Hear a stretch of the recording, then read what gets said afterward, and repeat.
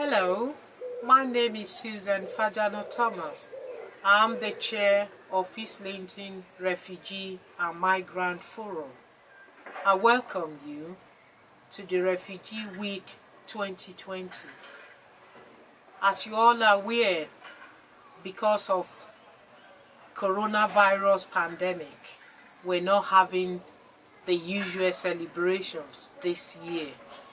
Events are online this year, and on Tuesday the forum will be having a discussion on COVID-19 and BAME communities. I hope you can join the conversation on Zoom. As my contribution to this year's celebration, I want to read a poem that I love. It is a poem about refugees, about people who leave their home.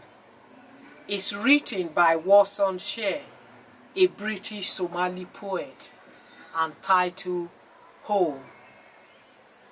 No one leaves home unless home is the mouth of a shark. You only run for the border when you see the whole city running as well. Your neighbors running faster than you. The boy you went to school with, who kissed you dizzy behind the factory, is holding a gun bigger than his body. You only leave home when home won't let you stay. No one will leave home unless home chased you.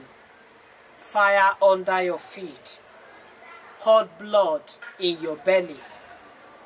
Is not something you ever thought about doing, and so when you did, you carried the anthem under your breath, waiting until the airport toilet to tear up the passport and swallow each mouthful of paper, making it clear that you will not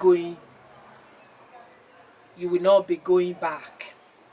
You have to understand, no one puts their children in a boat unless the water is safer than the land.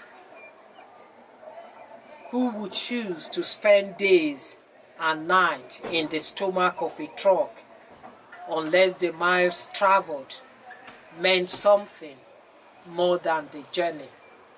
No one leaves home unless home is the mouth of a shark.